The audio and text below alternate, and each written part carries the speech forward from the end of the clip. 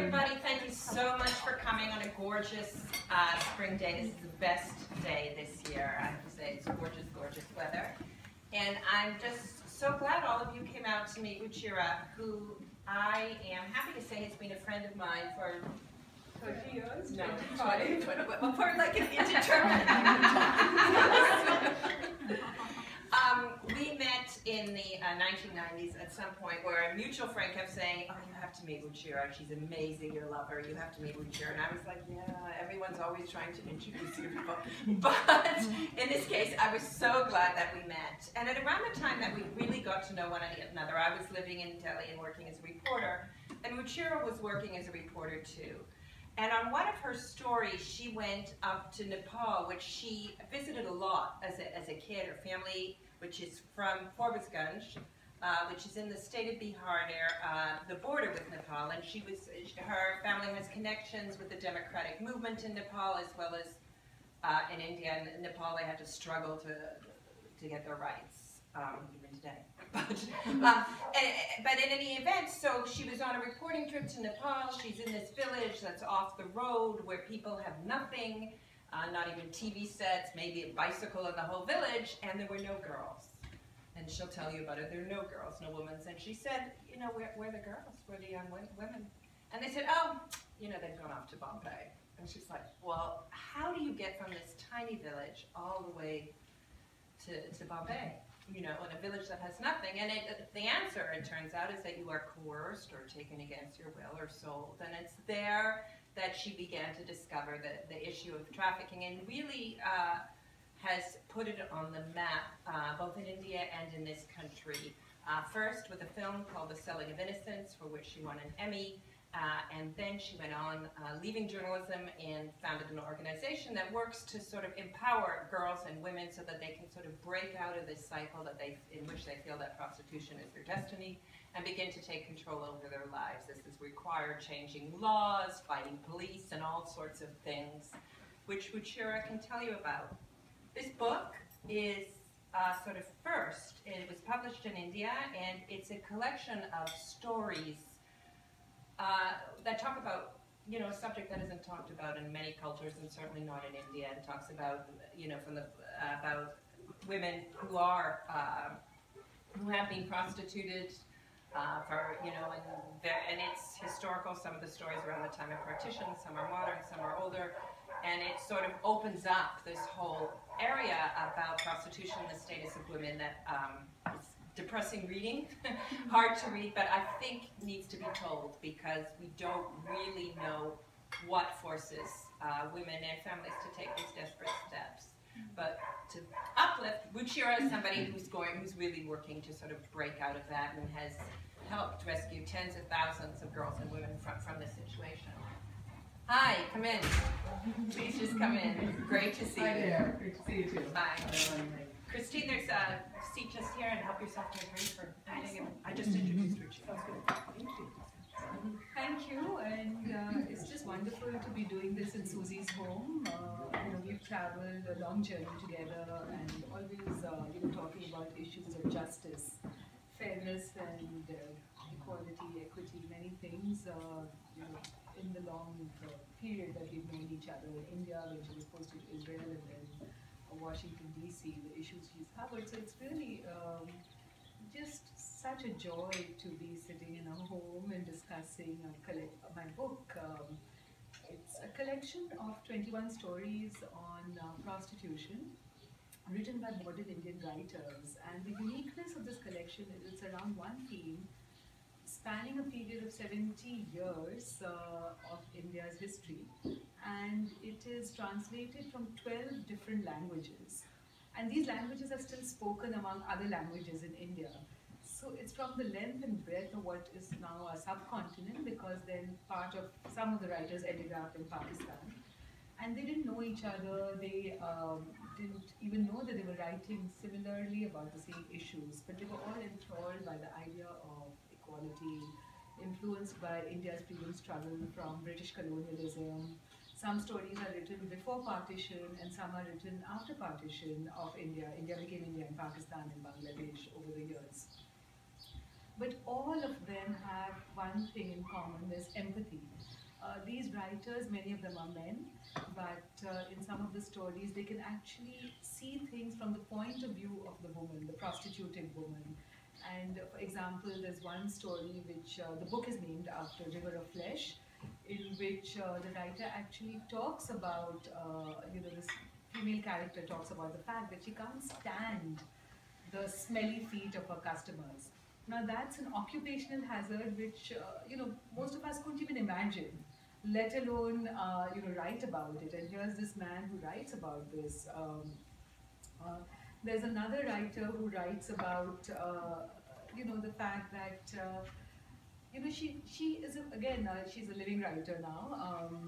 Her name is Manisha Kulshrestha, and she writes about a son with empathy who doesn't like the fact that his mother is a nude model. And the mother understands that thing about her son, that anger in her son.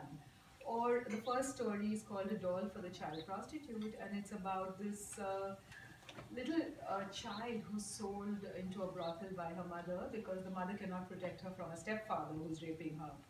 And she keeps asking for a doll from this inspector, this corrupt police officer who comes to buy her, who's like 50 or 60 years old.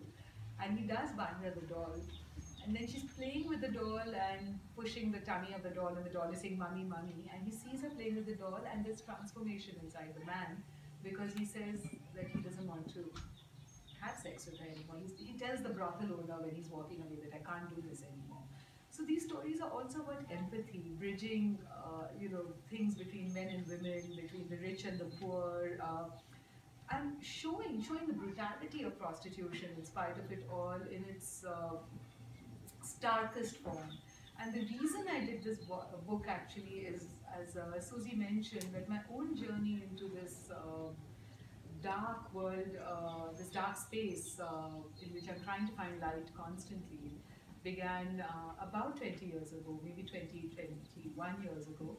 And I was walking through the hills of Nepal when I came across rows of villages which didn't have any girls from 15 to 45. And I began to ask the men in those villages where the girls were. They were drinking tea, playing cards, some giggled, some were hostile, but a few answered they all were in Bombay. And I couldn't understand how they could be in Bombay. These villages were even 2 hours away from the highway. Bombay was 1,400 kilometers away. And I began to investigate like a good journalist, and began to look for the answer to that question, that how could these girls reach Bombay? And the answer changed my life. Because what I found was that there was a smooth supply chain from the villages to the brothels of Bombay, with a local village procurer who could be an uncle, a neighbor, a brother, offering poor starving farmers $50, $100, and saying that he would get his daughter a job in the big city, get her married, sometimes even say prostitution, and say, but prostitution will give her food, will give her a place to stay, she'll send some money back home. And the farmers were so ignorant, they would let their daughters go. And then the whole process of enslavement began, because this procurer would then take her to the big cities of Kathmandu and Viratnagar, cluster together 2 or 3 girls, hand her over to another set of transporters who would take her to the border of India and Nepal. There were the corrupt border guards, wink wink nod nod, and the girls were taken across the border. On the other side were these lodge keepers. Now by lodges I mean really shabby places with plastic sheets and corrugated cement sheets, where these girls were locked up for 2 or 3 days and raped by, beaten, starved, drugged till their spirits were completely subjugated. And then they were handed over to another set of transporters who put them in trucks and trains and other buses, and took them to the brothels of Bombay and Delhi and Calcutta. And then there were the pimps who would negotiate the price of these girls depending on their beauty. Now by beauty I mean fair skin was at a premium, being voluptuous was at a premium, docile, premium, and the younger the better. The youngest I have met is a 7-year-old. And the average age of a girl being pulled into prostitution in India is between 9 and 13. In the United States, it's between 13 and 15. So not that different. And then these girls were handed over to these brothel managers who would just lock them up for the next 5 years in small rooms with iron bars on the window. And they were raped by 8 or 10 customers every night. And for the first time, she would fetch for the brothel manager maybe as much as 15,000 rupees, or maybe $200, $300. But after that, it was 30 cents per day, and this, she would be used up, completely consumed, and then spit out. She would be thrown on the street when she was no longer commercially viable, told that now you can't attract customers, you're a burden on the brothel, and left on the streets to die with diseases, maybe a couple of children. And behind the brothel manager were the landlords. Behind the landlords were the money lenders or the financiers, and behind them the organized criminal networks. So I saw this, and I ended up making a documentary called The Selling of Innocence on it with the Canadian Broadcasting Corporation, and went on to win an Emmy for Outstanding Investigative Journalism exactly 20 years ago in September. And I was in the Broadway Marquis Hotel in New York, and it all felt very irrelevant. I was getting great job offers, but somehow I felt that this is not what I want to do. Maybe it was a calling, maybe it was just outrage, being female, being an Indian, that this was happening in my country, my generation, my lifetime.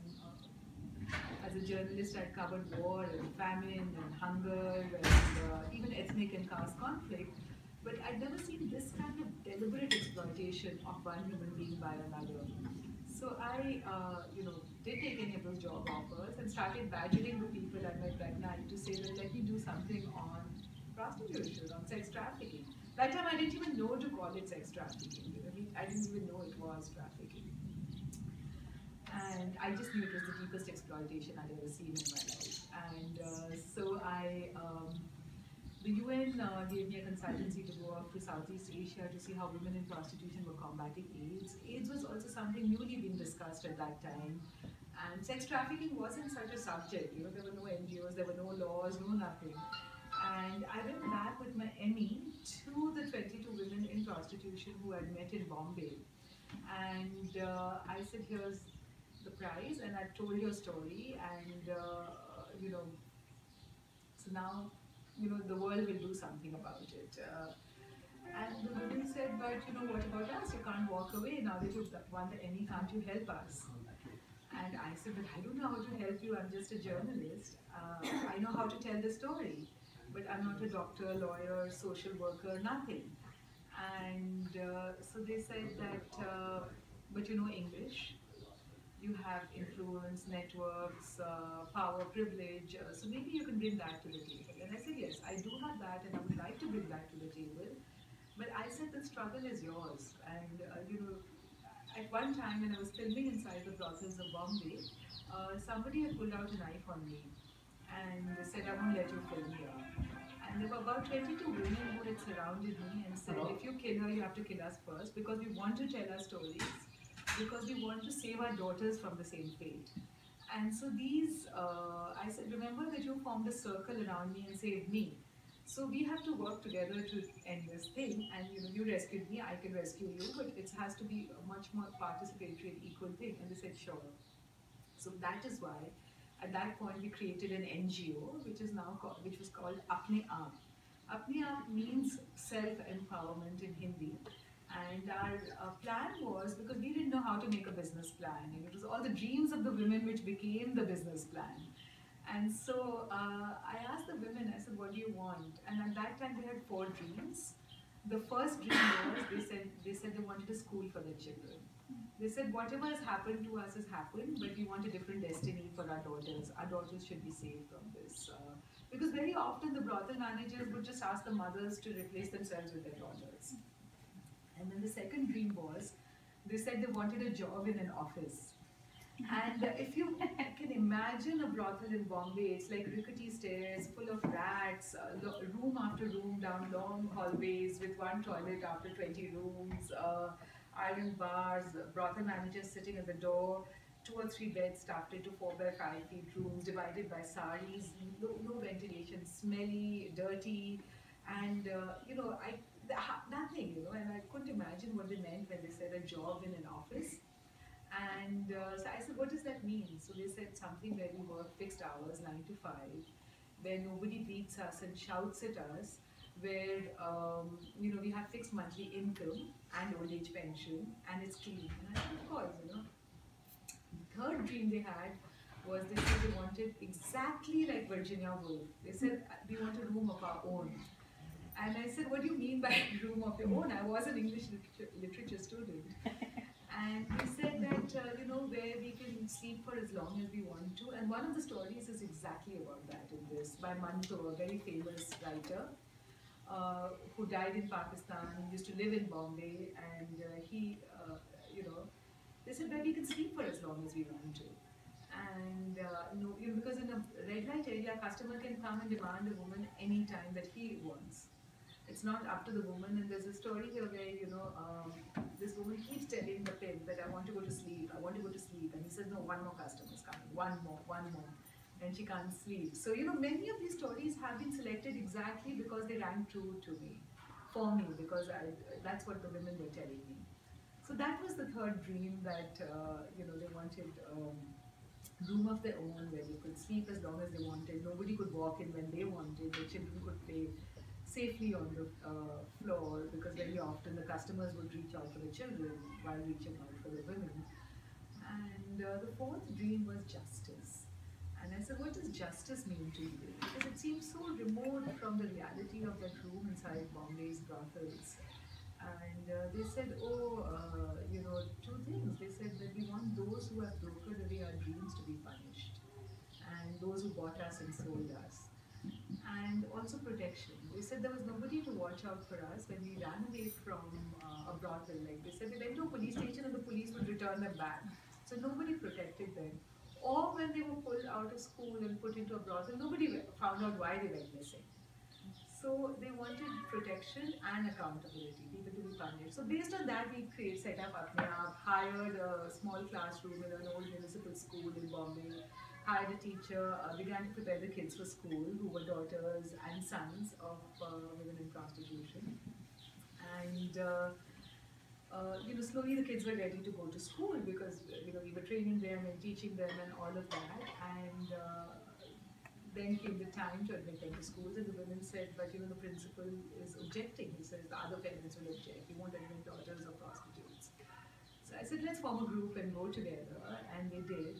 And they cried and begged, and the principal relented, obviously, and he said, okay. And then the children did really well, because they were tenacious enough to know this was the only way out of this hell they were living in. And now there's one in Bard College, another one is an animation artist. There's one accepted to law school in Maine. University of Southern Maine. Yes, she came for summer school last year, and so fast forward, of the 22 women that I started Apne Aap with, only one is alive, and even she's got AIDS. She lives in Bombay, but her daughter is an animation artist, and all the children of those women have done well. And they've moved out of the red light areas, and they have jobs and careers. And also fast forward, what we learned while working in Bombay, we began to then implement in places where the need was the greatest. So we moved to Calcutta, which has the biggest red light area in the world, and the worst, really, really exploitative. So Nadaji set up under British colonialism to service British soldiers and clerks to provide them disease-free women.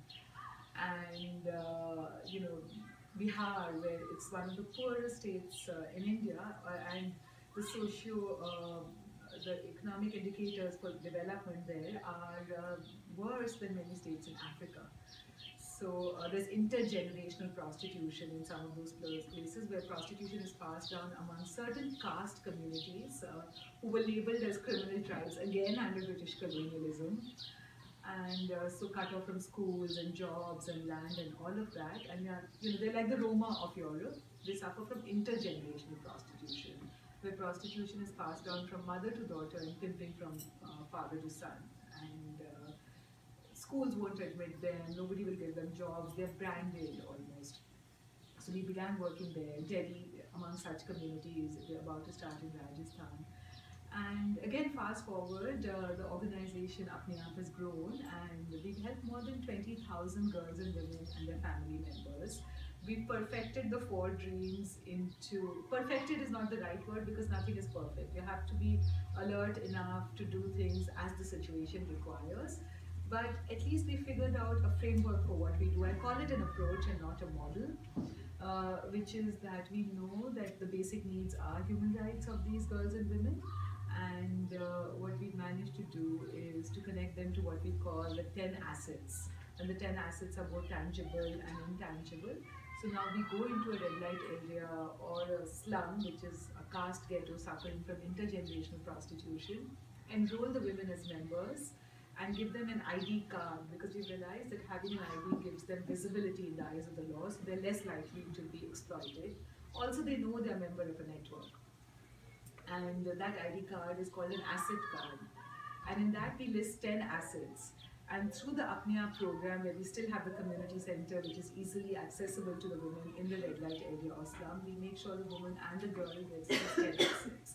The first is a safe space, which is our community center, where she can come and sit and sing, we could share stories, sing, stitched on clothes, eat, watch their children being tutored, learn something about how to read and write themselves, whatever, fill up forms, all of that.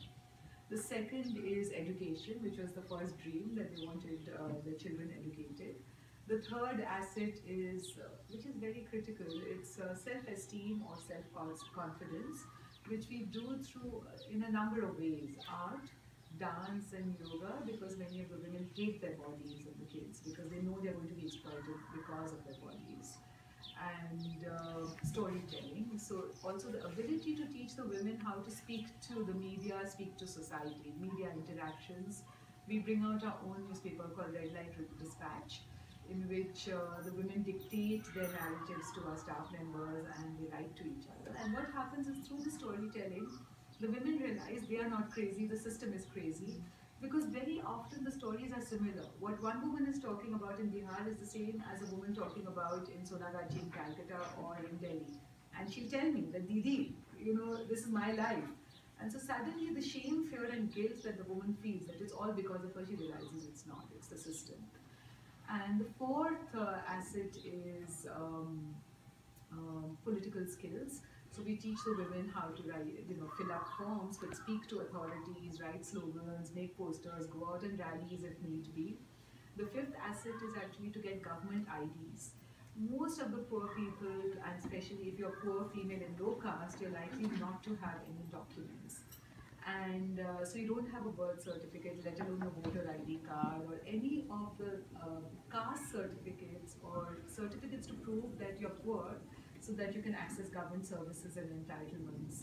So we help them get these government IDs by filling up forms and then speaking to authorities, sometimes going in groups and campaigning for them. And once that happens, the change begins. Because then what happens is that with that they get linked, then the next thing is linking to government services and subsidies and entitlements. So low-cost food, low-cost housing, low-cost healthcare, and through that, what happens is that their dependence on the brothel system comes down because the expenses go down. And if they are at risk to being prostituted, their expenses go down. So of course, the trafficker cannot prey upon them so easily, or their family members. And then the next is, of course, legal support, because there's backlash from all these people who want to still prey upon the woman and use her to make money. And so we teach her how to file a police complaint, escort her to the court, to testify in court, and all of that. And we've managed to put 66 traffickers in jail over the years. And then bank accounts, so there's less property snatching, and they learn something about handling money because they have no idea. They literally have no idea. And vocational skills, so they can at least begin to subsidize their incomes and then slowly link up with different kinds of livelihood opportunities. From running their own tea stores, tea shops and grocery shops, very small, nothing big. And if they haven't been prostituted, then even getting jobs as security guards, gas station attendants, and all of that.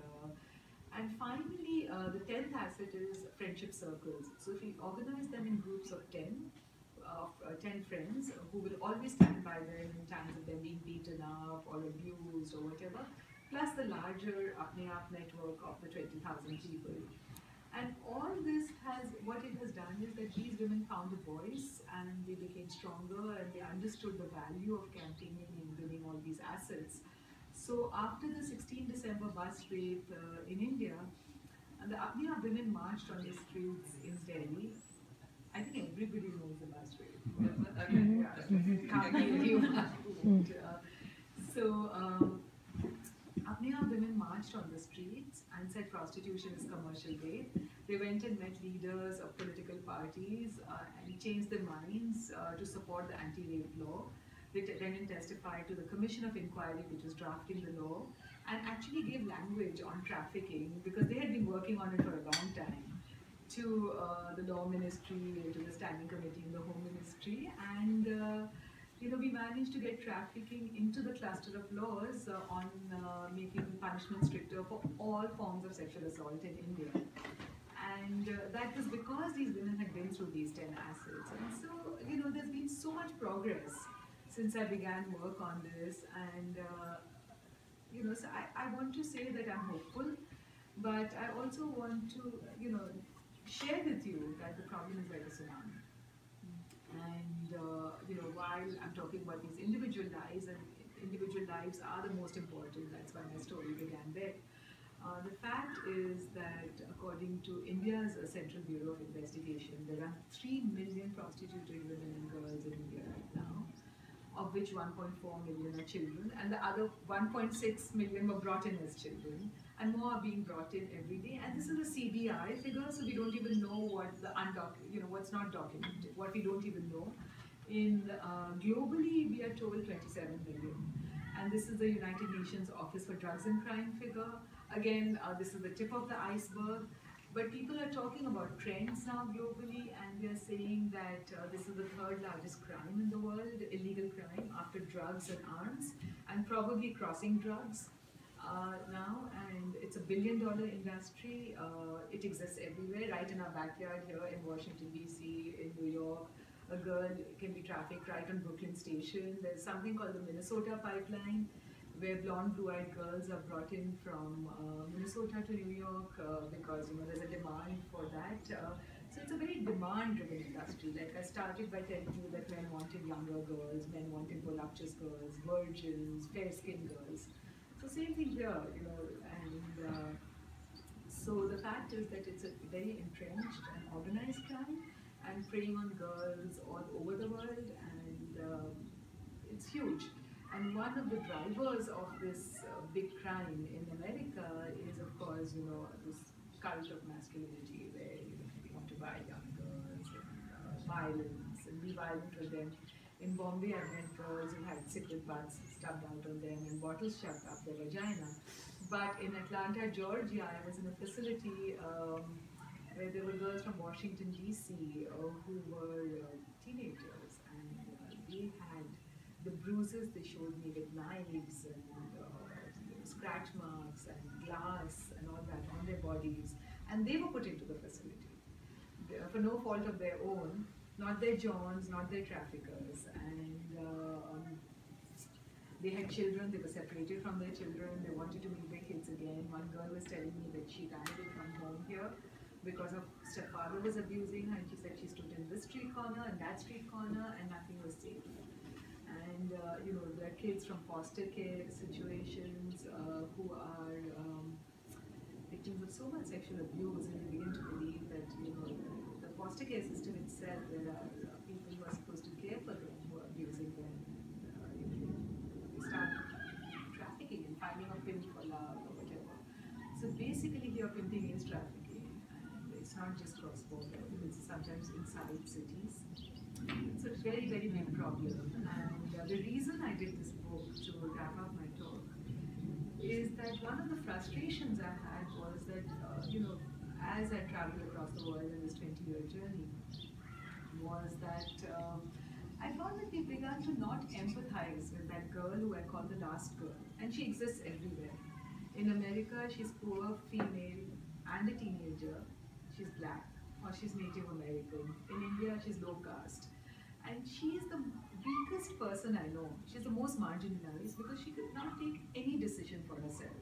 She cannot decide whether to go to school or stay at home, whether to help with chores or to play, who to marry, when even to have a baby, and whether to be prostituted, sold into begging, whether her stepfather is going to abuse her, whether she's going to be homeless. She cannot take any decisions for herself. And I call her the last girl. And I think that our failure to understand and empathize, or even imagine what the last girl needs, is where we are now there. Because very often I've been meeting people who've been saying that, let's call this person a sex worker. And, it's not work. It's basically what I have seen is the deepest form of exploitation. And, if we accept this as work, we will actually be diluting all the labor struggles all over the world, and actually, basically not even understand what exploitation is by sterilizing the language, because language is politics. And the moment we say work, then of course we won't think it's exploitation. That's what we do, and we will fail to address the needs of that last girl.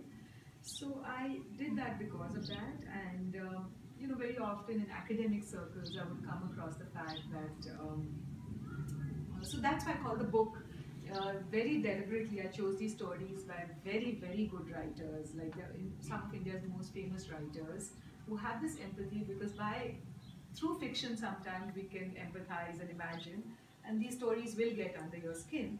But I also subtitled the book, calling it The Prostituted Woman in Indian Fiction, because I wanted us to remember that somebody has done it to her. It's not, prostitution is really absence of choice for that girl. It's not a choice. And so there's a whole context in which all this happens. It's poverty, it's gender, it's caste, it's race, it's class. And so society does it to her, and that's why I said prostituted woman. And of course the John does it to her by demanding such girls. The traffickers do it to her. So I did that to just change the language, to make us maybe think about it. Like, why do we use the word child prostitute? Why don't we say prostituted child? There's no such thing as a child prostitute. So things like that. And also in academic circles, I began to come across the word agency. And there's always this gobbledygook and academia where they make us move away from the truth sometimes, which is so sad, when we should actually be going towards analyzing things. So I wrote in the introduction of my book, wherever I traveled, I came up against the word agency. I was told that some women choose prostitution over marriage, that they find freedom from patriarchal structures in prostitution, that college girls prostitute themselves for the sake of consumerism, to buy shoes, lipstick, bags, clothes, perfume. I was also told that prostitution was a livelihood choice many women make when confronted with sex shop work, domestic servitude, and oppressive marriages. As an activist, organizing girls and women suffering from intergenerational prostitution in red light areas and caste ghettos, the reality I saw was vastly different.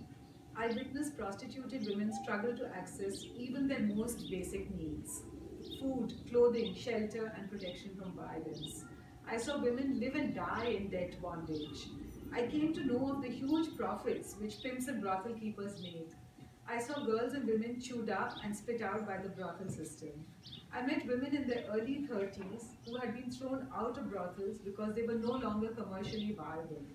Customers constantly demanded fresh meat.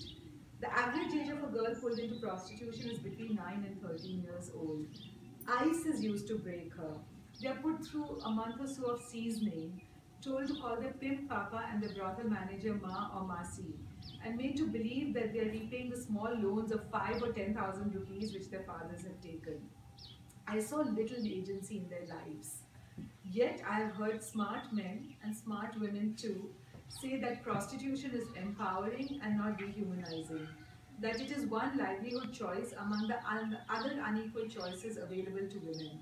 Some even say that it should be defined as work like any other, and prostituted women should be called sex workers. I cannot tell whether these men and women are protecting the status quo or just have no faith in anyone's ability to change it. Do they, by accepting prostitution as inevitable, accept women's inequality as inevitable? When they said that women prostitute themselves, did they mean that these women have sex with themselves? Why do they negate the role of men? Perhaps the problem is that they do not want to address the issue of male power and privilege. So, as long as men hold on to power and entitlement, my friends are happy to let women settle for the word agency within deeply exploitative systems, while men with power and privilege can go for total freedom.